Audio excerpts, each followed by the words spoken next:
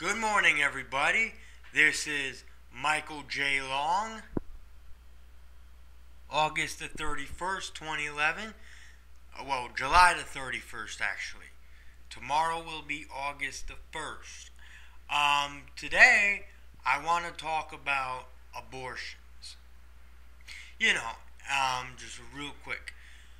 Abortions, well, they'll sit there and say, well, yeah, most libertarians tend to support abortions, but there's many other libertarians that will view abortions as an act of aggression.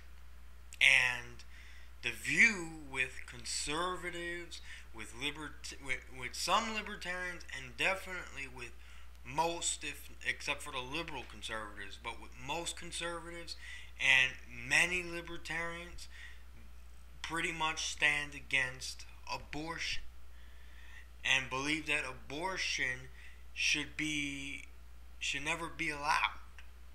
Now, of course, there are some circumstantial people that'll say, well, abortions should only be allowed if the mother is endangered, and other than that, an abortion should not be allowed and should be made against the law for 99% of the reasons that, because there's abuse with that. Some people, they'll turn around and they'll make love, then they'll go to the hospital, have an abortion, they'll do the same thing over and over again.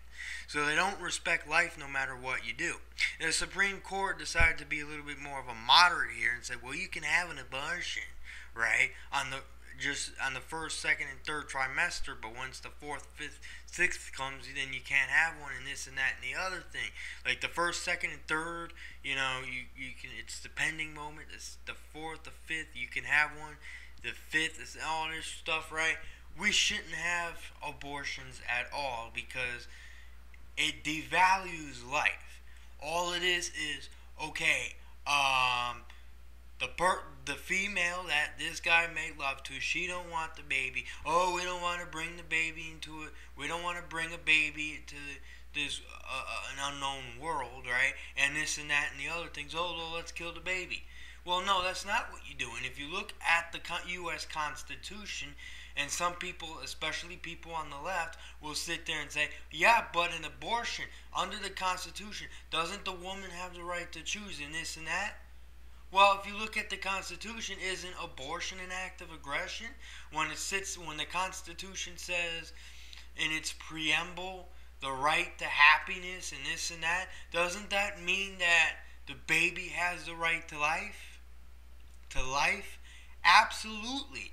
And all this, oh, well, we're killing babies attitude, that argument doesn't hold water. This argument that a woman has the right to choose on whether or not to kill an innocent life or not, and then call it a fetus when human life begins at the art of exception, at the exception, according to people like Ron Paul. I think this whole killing babies not garbage is nonsense.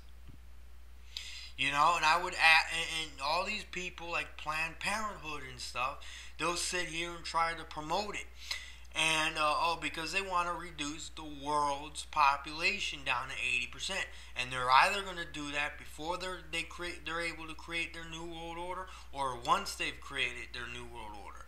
They're already using us as guinea pigs, these big-time globalists. And people fall for it. Oh, I don't want to bring my child into an unknown world. Oh, so let's have an abortion. And it's the same attitude over and over and over and over again. It's like, can't you recognize for 1 minute that child is precious, and maybe, and if you don't want the baby because maybe you have a noise perception, or maybe you can't stand the way they cry and scream and shout and you get annoyed easily, or maybe you financially cannot afford to have a baby, whatever the case may be, then you adopt. And this whole deal about abortions, first off, abortions is not free. It's going to cost you money because even the doctors have to get paid. And abortions should practically cost around the same amount, especially when they become more popular, that being an adoption. And so, and there's always a loving family out there that is always willing to accept a loving child, a loving baby, and raise him or her up the way a good family ought to. So this whole nonsense that we got to have an abortion, I think it's utter and complete nonsense. And quite frankly, nobody should be allowed to have an abortion unless under extraordinary circumstances that the woman's in harm's way, and that's a different story. But even then, do you really want her to live or the baby, whatnot? I don't know. But if you look at the Bible, God does not encourage death, and he damn sure doesn't encourage abortions. If anything, God is pro-right, pro-life, and he would want every single one of us to be pro-life. That being if you believe in God and this and that. Now, if you're a Muslim and you believe in Allah, Appa, whatever the case may be, well, doesn't Allah want you to be pro-life? Doesn't Allah, in the natural Muslim Quran, want you to not abuse women? You know? I'm not buying this, oh, the Quran says we got to, abuse women and not let her drive and this and that and the other thing. I doubt that that's what the Quran says.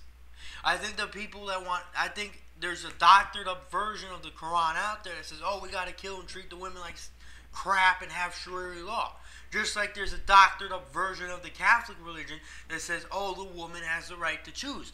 When you look at the Bible doesn't say, oh, well, you got to kill your baby. That's unacceptable. And not only is it unacceptable in a religious standpoint, it's unacceptable in any standpoint, in any way you look at it.